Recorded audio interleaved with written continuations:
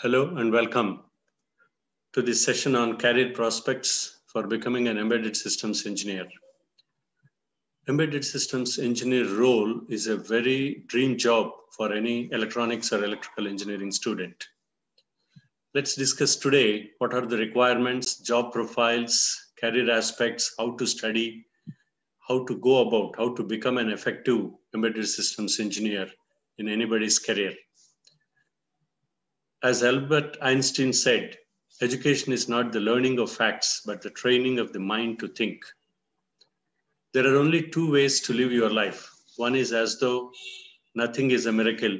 The other is as though everything is a miracle. This applies very clearly to the embedded systems engineer's career profile. If you see the core jobs, you will either be working as a design engineer or an R&D engineer or an embedded engineer, a network support engineer. Core jobs will be similar to these titles. But if you see the job roles, you will exactly be programming the latest microcontrollers, right from the ARM processors to 8051 family microcontrollers to the most advanced microcontrollers of Raspberry Pi, all these kind of microelectronics. So you should be good in programming and interfacing part of microcontrollers. And then kernel level programming is also very, very important. Implementing the real-time operating systems, then different communication protocols, most common communication protocols like I2C, C, and then CAN protocols and different types of protocols. You should have a minimum knowledge. And then the working environment, whether you will be working on a open source Linux or other thing, Unix or Windows or any typical working environment is also equally important. And you should be good at using the drivers like USB, Wi-Fi, GSM, etc. Then if you see the job requirements, the candidate is expected to be good in basic analog circuit design, basic RLC circuits. You should be good in designing these kind of things, simple digital electronics, probably a thorough understanding of the book Maurice Mano, and first 5 to 6 chapters. So up to the combinational logic gates, sequential logic gates, and then adders, full adders, and up to the design of multiplexers. And these kind of things, you should be very good in concepts. Then analog electronics, basic power supply concepts, the op-amp characteristics, how you'll be using op-amps in different applications, signal conditioning part of it. And then the embedded systems on its own, right? How you will be using the microcontrollers kind of thing, family of microcontrollers, the basic principles. These are all very, very required. Then again, communications, right? How you will be communicating among different ports, different systems, how you will be conveying the signal, okay? Serial processing or parallel processing, parallel ports, serial ports, like similarly signal processing. So a given signal is available for you, and then how you will be processing that signal, whether, in terms of the impedance levels, how you will be impedance matching the system, how you will be, converting the signal from digital to analog to digital, and then how you will be amplifying the signal, how you will be rectifying the signal, how you will be, communicating over a period of wired or wireless. And these are all processing knowledge you should have. And then again, minimum knowledge on control systems. What are the different closed loop and open loop control systems, typical proportional PID controls, how they will be working, the fundamental knowledge.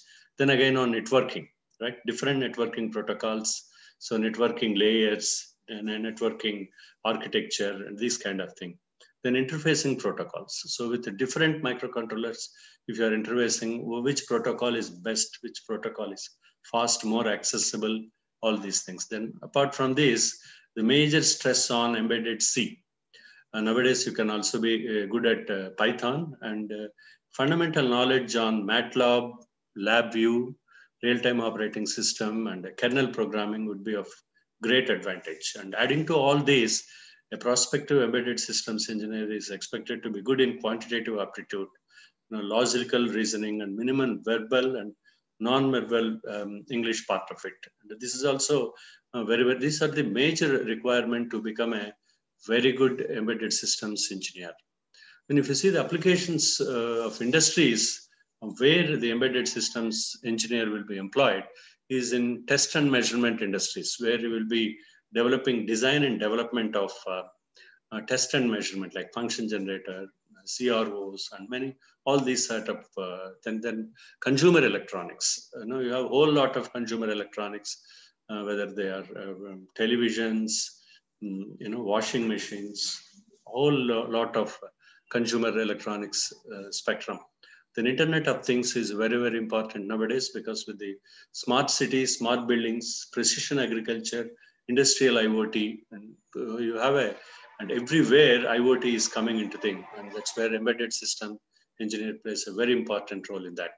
And robotics is another area, another subdomain where the embedded systems engineer will have a very major role. And of course, medical electronics, because most of the medical devices are embedded with different configurations nowadays. Then automotive, this is a very important field for any embedded engineer, because automobiles are the major domains where embedded systems are employed for the past few years and in the future, because with self-driving cars and electric cars in the market, and you will have more and more of the weight of electronics will be much more than the weight of any other single metal or any solid in a given car. That's the strength of embedded systems in automotives. Then you have wearable gadgets. You have almost everything you are getting, right from watches to rings or bracelets, and everywhere you have the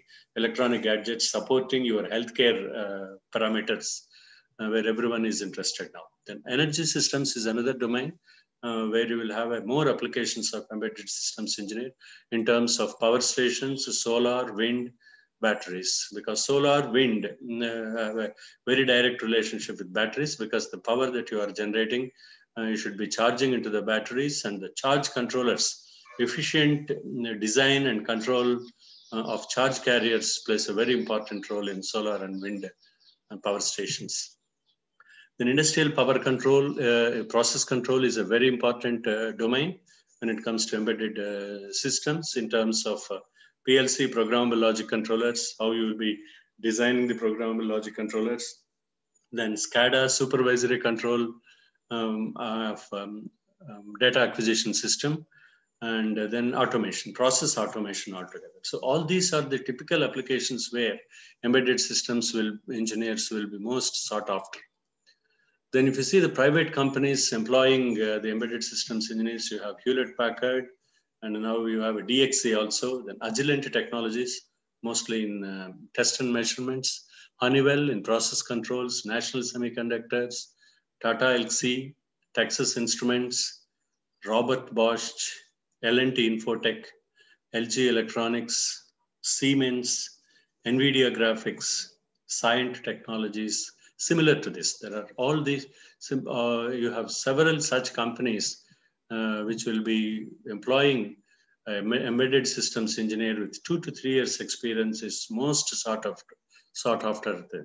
Then how to study when you are doing, be good at microprocessor fundamentals, take one book and be good at microprocessor architecture first, then go on to studying the microcontrollers, interfacing concepts, and then how to basically create the interfacing among different gadgets with a microcontroller. And they should be good at it, and then do worked out examples in all these textbooks in terms of interfacing and applications and exercises at the end of each chapter. Like I keep telling, first you should do every chapter in every engineering textbook that you study. First study the concept, then do the workout examples, and then solve all the exercises at the end of each chapter. Each chapter is basically divided into 3 parts. One, you have a hypothesis, principles, then you have the worked out examples, where you are applying, where the author is applying the concepts explained in terms of a worked out example for a real-time working examples. Then you have exercises at the end, which are nothing but the technologies, different techniques of applying the concepts to a real-time world. And that's exactly the importance of exercises. And unfortunately, most of the engineers miss this part of exercises because they don't ever go beyond the worked out examples. And most of the engineering and technology is there and at the end of each chapter. So the best way to master it, do all the exercises at the end of each chapters, which alone develops the design and development skills. That's the best way of developing the design and development skills. Then application and interfacing skills, you should be good at it, or you will get it only when you solve the exercises at the end of each chapters. Then programming on system domains, that's also equally important. You C programming, Python, Java, anything, don't ever read the program and write the program. You always execute the program in system domains. You have nowadays you have almost open source system domains where you can execute the code and see the result. And that's exactly important. Only then you will become a real programmer. So always practice programming, because no programming language can be learned without practicing and without executing. That's very, very important. Then anyway, this is a most important thing is regular practice on quantitative aptitude right from the beginning. Whenever you find time, try to solve at least a few problems on different aspects of quantitative aptitude, whether you call logical reasoning, verbal and non-verbal English comprehension. These are all very, very important. This is how you can study to become an embedded systems engineer. Then for this, you have a number of online resources, right from NPTEL, National Program on Technology Enhanced Learning, which is basically a project executed by Indian Institute of Technology and Institute of Science. And then embedded system certification courses you have from Coursera, Udemy, Pluralsight, and Udacity, given by Georgia Tech. Then you have spoken tutorial from IIT Bombay. Then CodeTantra is another wonderful platform where you can type codetantra and .com, practice, register with them and study, practice the programming on this domain. They have right from C, Python, Java, blockchain, the big data, Hadoop, all these things you can practice in this. So Amulya's Academy is another wonderful academy which is giving free online lectures. You have Edureka and Naresh High Technology also. You have the all the technical and quantitative aptitude tech YouTube videos available, and AICTE approved online platforms are there, and they're all certification based, and online YouTube videos are available free, of course. So you can access all these online resources and continuously update yourself to build up that exponential mindset that is required for embedded systems engineer. So with that, and I think I wish you all the best, and see that you practice and you become a very sound and prospective embedded systems engineer for this world.